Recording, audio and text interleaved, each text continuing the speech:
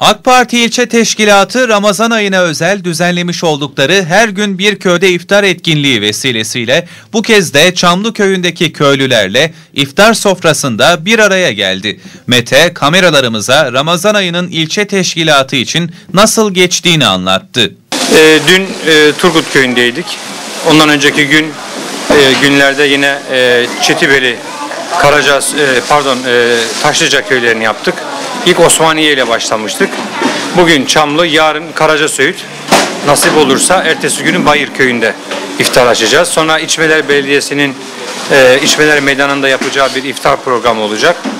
Böyle diğer köylerle beraber ilçe merkezinde iftar programımıza devam ediyoruz. Çamlıköy Muhtarı Özkan Kalkan, AK Parti İlçe Teşkilat Başkanı KADEM METE'ye köye vermiş olduğu destekler için teşekkür etti. AK Parti Kadın Kolları Başkanı Cavidan Öner de düzenledikleri iftarla kendilerinin de mutluluk duyduğunu söyledi. Başta partimize, başkanına teşekkür ediyorum.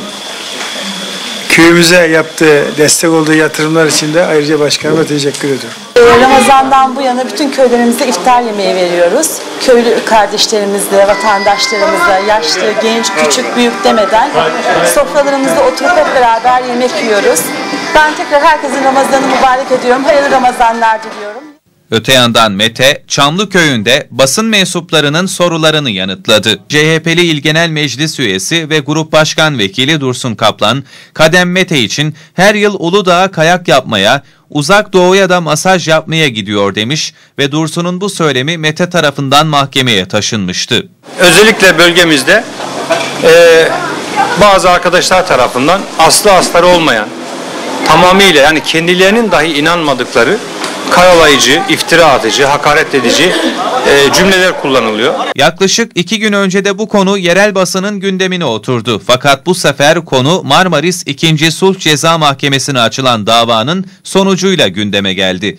Dava sonucuna göre Kaplan'a 87 gün hapis cezası verildi. Ceza daha sonra paraya çevrildi. METE konuyla ilgili açıklama yaptı. Sayın Kaplan benimle ilgili olarak işte hani Marmarisli'nin derdi onu asla ilgilendirmiyor. Yazın otelinde para kazanıyor, kışında her kışın yani düzenli imiş gibi her kışın Uludağ'da kayak yapmaya gider KADEM METE demişti. Ben bunu çok dikkate almamıştım ama sadece bir açıklama yapmıştım. Demiştim ki ben hayatım boyunca hiç kayak yapmadım. Kayak yapmasını bilmem. Ne Uludağ'a ne dünyanın başka bir kayak merkezine gitmedim. Uzak Doğu'ya masaj yaptırmaya gidiyor sözünün ağrına gittiğini söyleyen METE, sonuçta ticaret yapan evli insanlarız. Siyasette belirli bir noktaya gelmiş, belli bir kesimi temsil eden insanlarız. Bu söz ağrıma gitti dedi. Bir hafta sonra daha da ileri götürdü. İşte Uzak Doğu'ya masaj yaptırmaya giden KADEM METE diye bir cümle kullandı. Şimdi Uzak Doğu'da masajın ne şekilde olduğu, kimler tarafından ne amaçla yapıldığı turizm yapan herkes tarafından malumdur. Ben 2 tane pasaportum oldu bugüne kadar. Bir üniversitede öğrenciyken bir de ondan sonra iş hayatına katıldıktan sonra ben 2 pasaportumu da ibraz ettim. Hayatımda hiç Uzak Doğu'ya gitmedim. Onun bahsettiği manada hiçbir ortamda olmadım. Dolayısıyla bu benim çok ağrıma gitti. Tabii sonuçta böylesine iğrenç diyeceğim bir suçlamaya karşı tepkisiz kalamazdım. Kendisini dava ettim.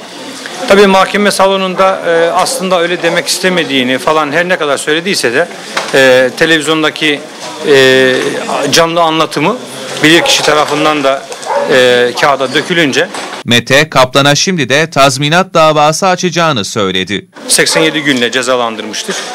Biz maddi manevi tazminat davası açma hakkımızı saklı tutmuştuk. Bu ceza davasının sonuçlanmasını bekliyorduk. Şimdi kendisine bir de tazminat davası açacağım. METE, Turunç yolu üzerinde Gölenya Yapı Kooperatifine ait olan arsayla ilgili Kaplan'ın kendisine suçlamalarda bulunduğunu söyleyerek, ben 2005 yılından beri kooperatifin başkanlığını yapıyorum. Kaplan, 1994 yılında kurulan bir kooperatife benim arsammış gibi göstererek KADEM METE özel arsasında devlet su işlerine su sondajı yaptırıyor dedi şeklinde konuştu. Oysa ki orası benim şahsi arazim değil.